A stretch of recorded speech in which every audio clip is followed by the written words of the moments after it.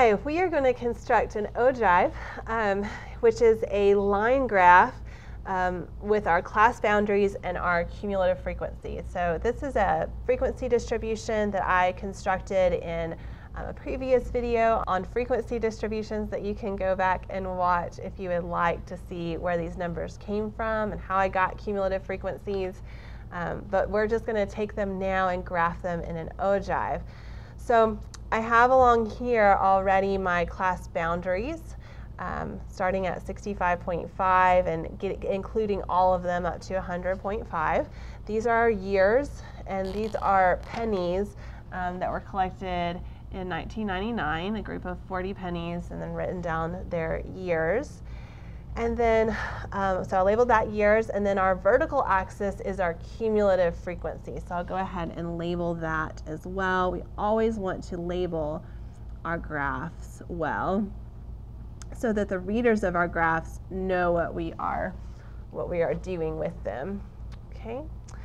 Our ogive is a line graph with connecting the dots. So it's like a scatter plot where you connect the dots. And we'll start, and we're just going to look at our cumulative frequency.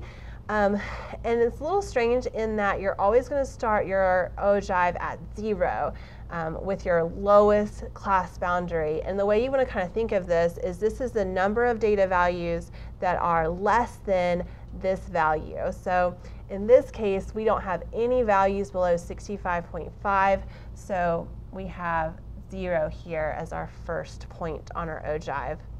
And then as we move to our next point, 70.5, we'll use our cumulative frequency of 1. I'm counting by 5s on my vertical axis here, so this is just very close.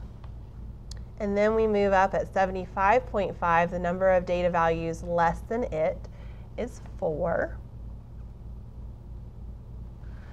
Then at 80.5, it jumps up to 8.